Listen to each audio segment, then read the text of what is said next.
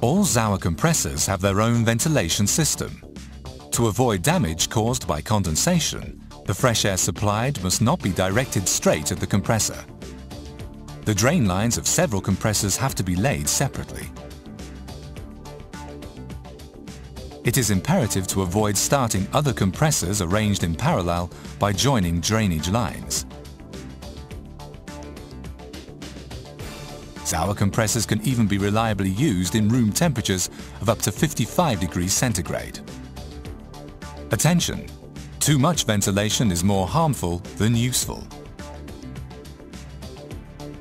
All hose lines have to be installed tension-free and without any twists to guarantee the compressor vibration will not lead to material damage.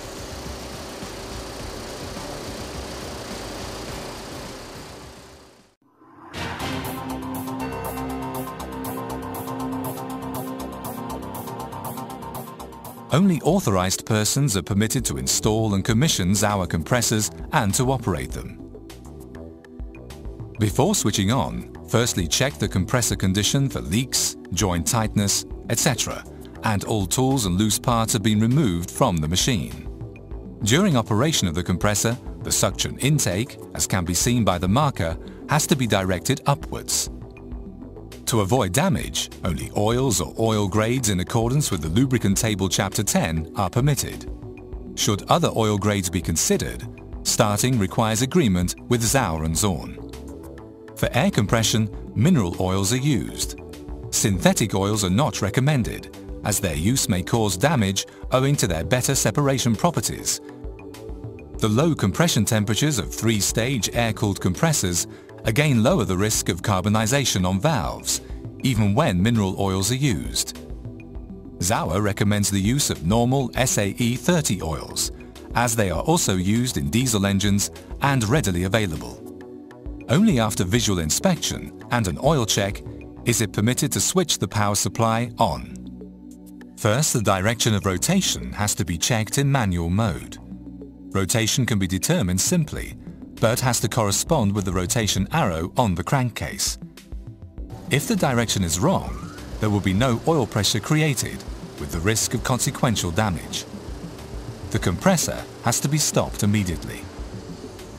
The monitoring gauges and switches supplied for the three-stage air-cooled Sauer compressor, for example oil pressure and temperature switch, have been checked and adjusted during the works factory test. When putting into service, only the cabling within the electrical control panel has to be checked. This can be done simply by disconnecting the electric connections on the devices themselves or at the terminal box. After the interruption of the contact, the respective alarm will display.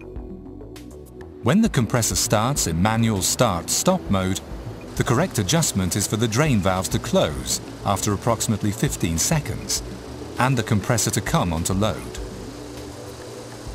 Every 15 minutes for about 15 seconds, an automatic signal will open the drain valves to de-water the compressor. The proper function for this cycle can be seen as the air pressure falls on all stage pressure gauges. When the compressor is operating in automatic start-stop mode, remote pressure switches monitor the pressure in the system. If the pressure falls below the adjusted range, the compressor will start. However, when the maximum system pressure is reached, the pressure switch will switch off the compressor and await a restart. If the compressor stops for a long period of time, then the power supply should be switched off.